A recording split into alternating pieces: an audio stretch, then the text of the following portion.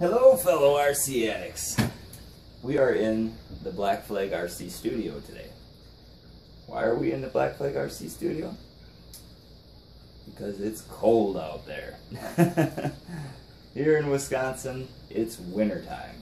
And I think it's time to show you my plow truck. Alright you guys, this is it. Like I said, D90 frame. Extended. I'll show you how I did that in a little bit. 2008 Ford body with the custom plow and plow mount for the lifting arm. Functional plow goes left and right and centered if you want it to. Also trip step. Boom, boom, cracks in the driveway. Boom, pops right over it. Or does a pretty good job at doing so. Yeah, I made all this myself. Made these lights myself. I still have to put the lights in themselves, the LEDs, and paint the inside with a mirror, and then put the lens on. Plow frame I made custom, just out of aluminum. Hacksaw, file, and a vise. Well, and a drill and tap, I guess, too. But, yeah, there's just a lot of handwork. I made these, the plow mount down here. If you can see, hold on, there's an easier way. Ha. Plow mount. I did have to drill and tap 2 holes here, just to give it a little added strength. But really, it's holding up very well. It's a D90 frame. I love the D90 frames because there's holes drilled in them everywhere, and they're highly customizable. Okay, notice no body pins. None down the side, none in the back, no body pins. That is because the way this body mounts is the ram that goes, there we go, the ram that goes through there holds the front down from side to side. It's not hooked up right now, but you get the idea, right? Okay. And it's just the pinch point in the back. I just put the body in between the bumper here and tighten them screws down. Now this isn't a trail truck, so to speak, that's going to be rolling over and, you know, taking a lot of abuse in that way. The abuse it's going to be taking is on the front of the truck with the plow, and also on the back of the truck, because I tend to use this truck to pull my RC trailers. Gotta have a truck to pull your trailers, right? So, also, I have plans for a drop box. I've always wanted a drop box. I think they look so cool. I never had one yet though, but look at how good this container fits. This is just out of my hobby box. But look at that. I mean, all I gotta do is cut this lip off here and basically bolt it to that pad right there, and when I put the body on, it'll have a nice dropped in bed. I can't wait to show you guys that. I plan on doing a video on it, and I hope you guys enjoy it. Let's take the body off. Voila. Got the lights hooked up here, so it's gonna kind of stay. Anyways, to put this body on here, I had to lengthen the chassis quite a bit, about 2 1/8 inches. How I did that? 2 pieces of angle iron sandwiched together, like opposite of each other, if you can imagine. Let me see if I have a prop here.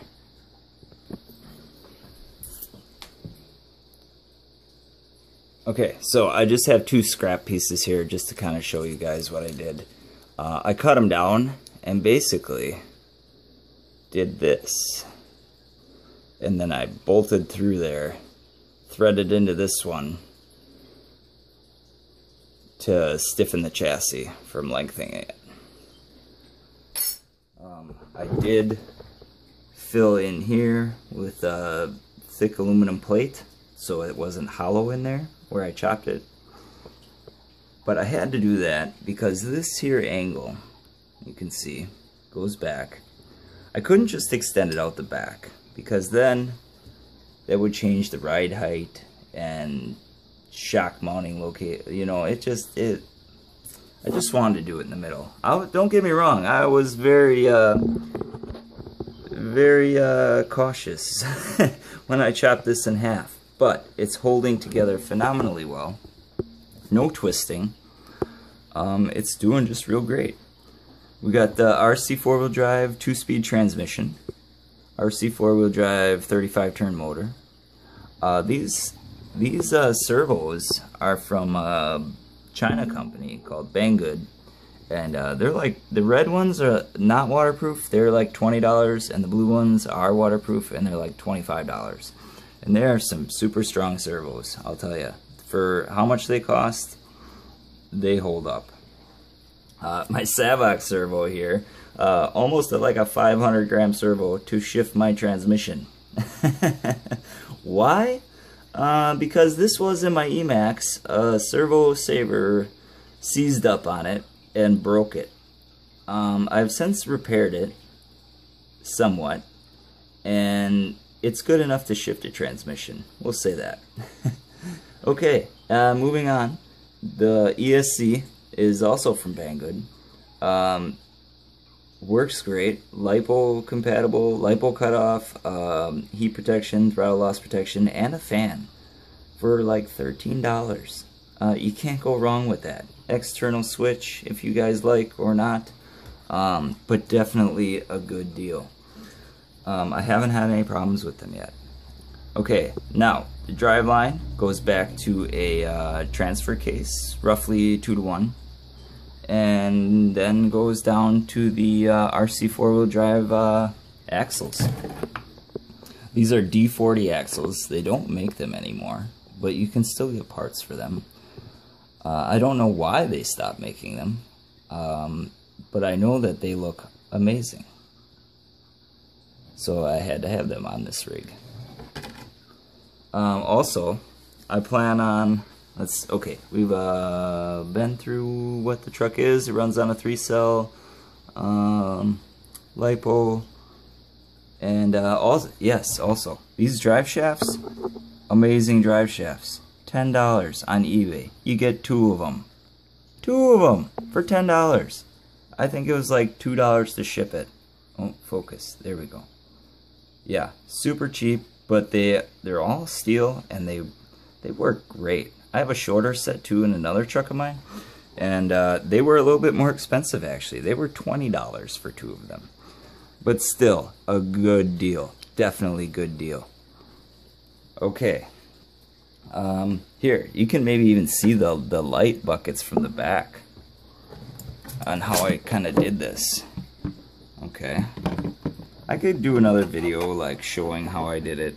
Here, let's see if I can get some good light here. It's kind of hard to see, but I built them buckets out of spare like sand and hot glue. And yes, on the backside they look kind of, you know, they look alright. But on the front, I think they just look really nice. I can't wait to get them yellows in there. So, I'd like to talk about the shocks on this rig. The shocks are leaf spring with oil-filled shocks. Fairly stiff, but I need that because I don't want to run sway bars to kind of clutter things up. I want to keep things clean and simple. So I run it fairly stiff so you don't get any torque twists when you're plowing, because that will make your blade unlevel and then dig on one side. So I keep it fairly stiff. We won't go there. And in the back, fairly stiff as well. I do have this, I believe the stock helper springs in these. They have an internal spring, fairly lightweight. I do have heavier ones for trailer pulling, and I believe I have 30 weight oil in here as well.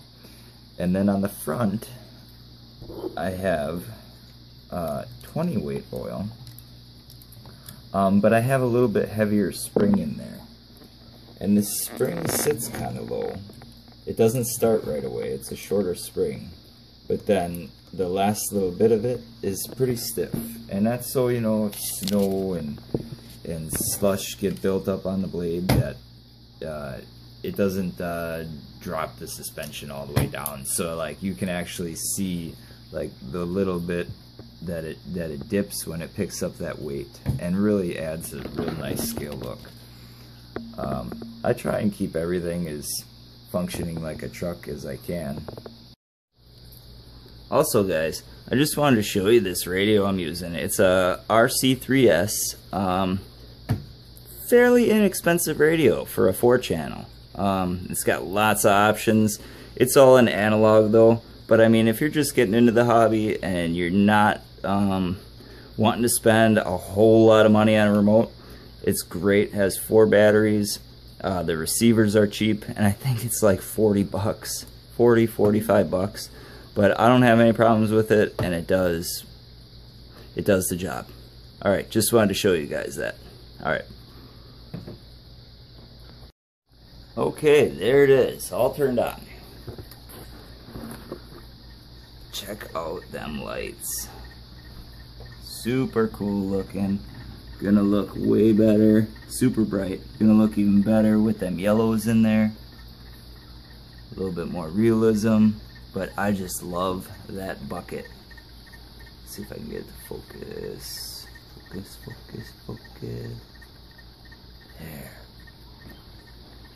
It's just a really nice light. Really nice headlamps. Anyways, let's check out the functions.